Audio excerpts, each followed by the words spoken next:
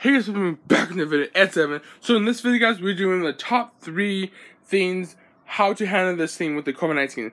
The first thing how to handle this is how to handle your sadness, depressedness, and loneliness. So sadness, folks, you can call a family member. If you're sad, just call somebody. Subscribe to Puppy King, and I will help you out because I just posted motivation with Evan. So yeah, so that's helping with the sadness, depression.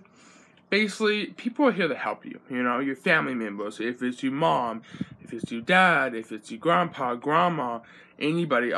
If it's like you adopted mom, adopted dad, stepmom, whatever situation you're in, let them help you. You know, you might think they're not gonna help you, but in reality, they're here to help you. You know, whatever type of situation you are, just always know everybody's here to help you. And then basically, the sadness, loneliness, just call a family member. It always help. Me too. I have my respite now, so I have respite. I also have my brother. He always helps me get out of these situations. And just call them and just like talk to them, that kind of stuff. You might learn new stuff about them every day. Depressedness, basically the same. You know, you are not alone.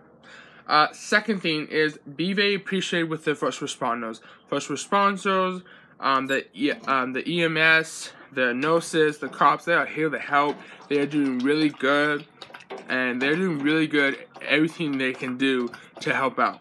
Actually, somebody new subscribed to my channel who is a detective. I don't know if I'm supposed to say that. I'm sorry. I was supposed to make a video, but back to it. Yeah, be very appreciative of these first responders, nurses, fire trucks, fire people, and cops. Be very appreciative of them. They are trying everything they can do and helping out with the situation.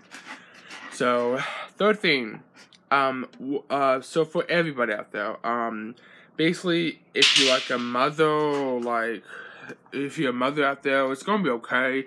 What helps with me is my mom like surprised me with iTunes card or like little treats like going to Starbucks or going through a drive-thru or going to curbside. That helps with me because I get it hit hard, I think, because you know, educates too with special needs and disability, because they think they're so isolation. Can't barely pronounce the word isolation, and it's just really hard. But you know, you're not the only one down, and it's gonna be okay. And that's the top things how to help out with this.